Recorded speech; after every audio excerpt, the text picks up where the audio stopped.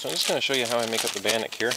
You can find this recipe on maddythegoose.com, M-A-D-D-Y thegoose.com.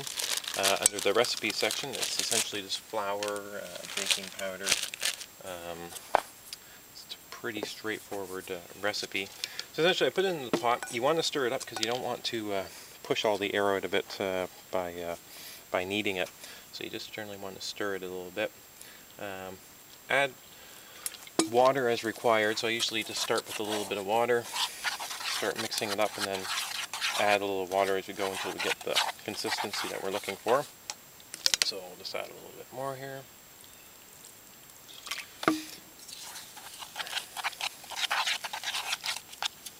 This is actually pretty good like this. Now you can add anything you want to this. This is just plain. You can add cinnamon or raisins, maple syrup, whatever you want. Now essentially you're going to want to take that and let that sit for a little bit because it's going to rise a bit. So I'm just going to let that sit for about 10 minutes and then we'll take it from there. So it's raised up a bit there. Anyways, what we want to do here is we want to put in a little bit of ghee, which is clarified butter. You can use oil if you have non-stick pan. These are non-stick pans, but I do like the ghee because it gives a little bit of a buttery flavor and browns it really nicely. We're going to want to heat that up, so I'm just going to heat that up, let that melt, and then I'll go ahead and I'll put in the bannock mixture. Right, so the ghee here is just about melted down. So I want to make sure we get good coverage in the pan with that.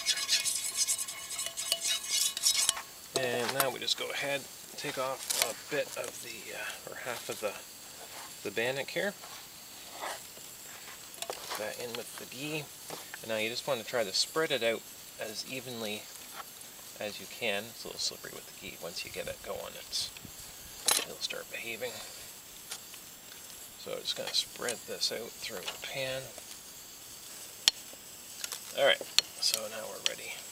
Now again, I only gave the stove about 5 pumps this time, so it's just burning really lightly right now.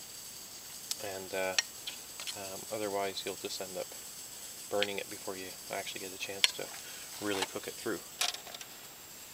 Alright, so now we're going to let that sit for a little bit, and it usually goes for about 5-10 minutes per side.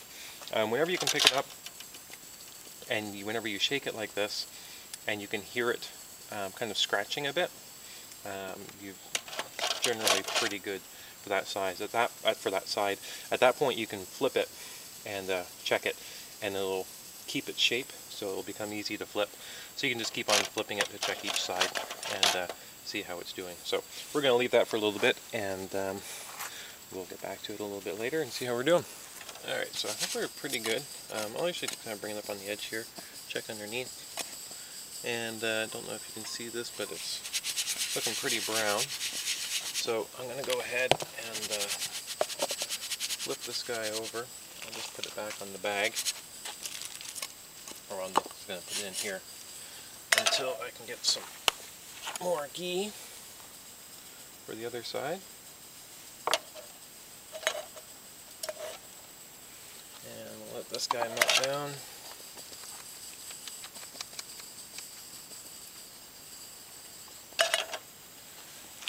And we'll put it right back on again.